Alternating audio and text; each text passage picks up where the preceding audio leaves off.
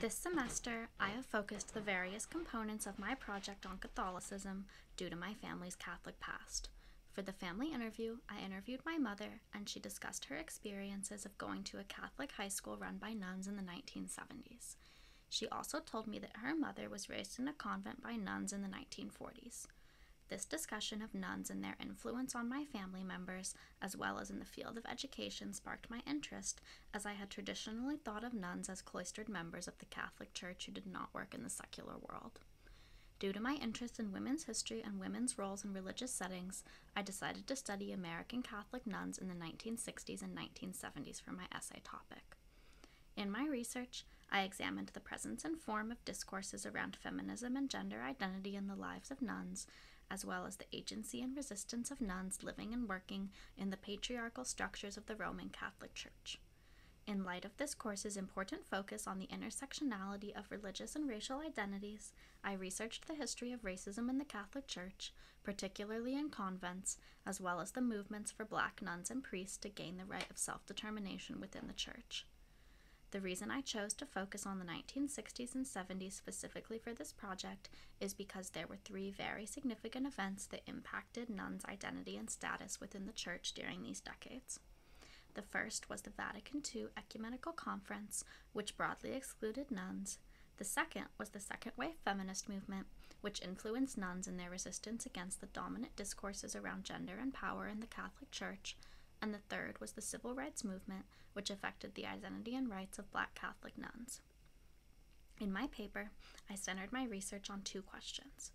What were the ways in which American Catholic nuns navigated the intersections of race, gender, and religious identity to access power and form communities of solidarity during the 1960s and 1970s? And what was the impact of Vatican II, the women's rights movement, and the civil rights movement in respect to identity formation and resistance among Catholic nuns? Vatican II was a major setback for nuns due to the sexist discourses that were upheld in the Church, as well as the fact that nuns remained unordained in the Church, a long protested issue. Only men can be ordained in the Catholic Church, and due to the lack of ordination status, nuns are technically considered to be part of the laity.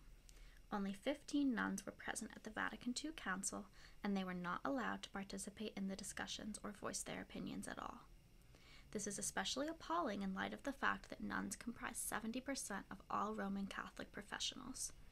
Despite the setbacks at Vatican II, nuns did not give up and found ways to access power within the arguably oppressive structures of the Church. To begin with, they were essential workers in the Church and possessed specialized knowledge, which made them indispensable and created space for them to lobby for rights without fear of being fired. Nuns also organized as professionals in order to more effectively fight for their rights within the Church. This was an important form of community organization that created female solidarity among nuns, empowering them to resist patriarchal discourses. While nuns may appear to live rather unfeminist lives due to the constructions of women that the Church creates, being a nun is actually an inherently feminist act. As celibate women, they were autonomous, under the authority of neither fathers nor husbands. Through rebelling against male definitions of womanhood, nuns were engaging in a genuine revolution against patriarchy. As one nun explained, "Our choice is clear. We will follow God's order, not men's." This was a radical stance against the dominant discourses of the Catholic Church, where men are hierarchically in control, with women at the very bottom of the pecking order, regarded as self-sacrificing and lacking agency.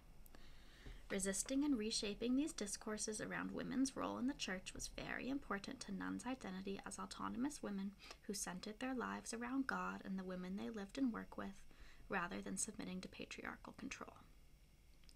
The Civil Rights Movement was very important for Black American Catholic nuns, as it created a powerful discourse around the need for racial equality in secular society, thus influencing racial equality in the Catholic Church and inspiring Black nuns to organize and fight for their rights in the Church. The Catholic Church was a deeply racist organization in the 1960s and 70s, and arguably still is to some extent, but it was more blatantly racist in the 1950s, when convents were fully segregated. Despite convents somewhat desegregating in the 1960s, Racism was still prevalent, and many black nuns described that they had to reject their racial and cultural heritage to be accepted by the white nuns in their convents. But even then, they still faced racism and social ostracization in convents. However, as the civil rights movement gained strength, black nuns became active in the movement in the secular world as well as within the church. Black nuns formally organized in 1968 with the creation of the National Black Sisters Conference, an organization that united black Catholic nuns from around the United States, creating solidarity and power for black nuns, and in the process, challenging the church's discourses around race. Another important aspect of the relationship between racism and Catholicism in the 60s and 70s is the connection of the Black Panther Party to the Black Catholic cause. Black congregations denounced racism in the church and secular society and held prayer and protests for issues of self-determination for black nuns and priests in the church. The Black Panther Party supported this cause and stood guard over protests in churches. This connection is important to recognize due to the widespread view that the Black Panther Party and the Black Lives Matter movement are purely secular movements. Religion and movements for black rights and power have been deeply linked in the history of this country and remain so to this day. Resistance among nuns took many forms, one of which was education. By 1980, 43% of nuns had at least one master's degree, 2% had PhDs, and 98% had their bachelor's. This high rate of education gave nuns the ability to have job advancement outside of the church and to reflect on their circumstances in published writings. Nuns wrote news bulletins for other nuns, creating community between convents, as well as writing theological and secular academic works. Political organization was another key form of protest and resistance for nuns, and they created various groups including the Leadership Conference of Women Religious and the Women's Ordination Movement. Resistance also had a more spiritual aspect in the form of contemplative prayer, which empowered nuns through their religious beliefs in equality and justice. Perhaps the most important form of resistance against oppressive discourses was community solidarity among nuns, which gave them strength and power in their religious identities as well as their racial and gender identities. There are many misconceptions about nuns, as well as women who are involved in other male-dominated religions. One of the main falsehoods that is commonly believed about nuns is that they are helpless servants of the church, lacking personal identity and agency. Another is the argument that they are oppressed due to wearing a habit and covering their hair. The research of Saba Mahmood disproves these misconceptions, and I used her arguments on agency among Egyptian Muslim women to examine the agency of American Catholic nuns. Mahmood argues for the agency of religious women by explaining that wearing a head covering is a religious choice and in no way represents submission to patriarchy. For example, after Vatican II, nuns were no longer required to wear a head covering, but a majority of them continued to do so due to the fact that it is part of their religious identity and beliefs. Mahmood identifies the body as a key site of identity formation and resistance based on the idea that the outward behavior of the body represents the potentiality and the means through which interiority is realized. In the case of American Catholic nuns, this means that through the repeated physical and devotional act of wearing a habit, nuns form both physical and mental religious identity. Applying Mahmood's theory of docile agency, it becomes clear that nuns are accessing agency through their active choice to wear a habit and devote themselves to Catholicism.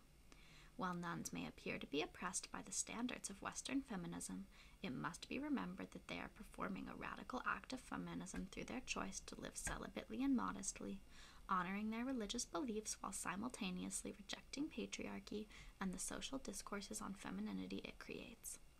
Mahmood further clarifies that people who live in oppressive conditions and appear to lack power can actually access power through those very conditions. She calls for a reconceptualization of power as a set of relations that do not simply dominate the subject, but also, importantly, form the conditions of its possibility, insomuch as the very processes and conditions that secure a subject's subordination are also the means by which she becomes a self-conscious identity and agent. This understanding of power applies to American Catholic nuns as they gained awareness of their oppression through their lived experiences and used this awareness to access power and change the structures that shaped their lives. Through my research, I reached the conclusions that American Catholic nuns in the 1960s and 70s actively resisted the Church's discourses around power, gender, and agency, creating communities of empowerment and female solidarity, which enabled them to transcend the discursive social structures that shaped their lives.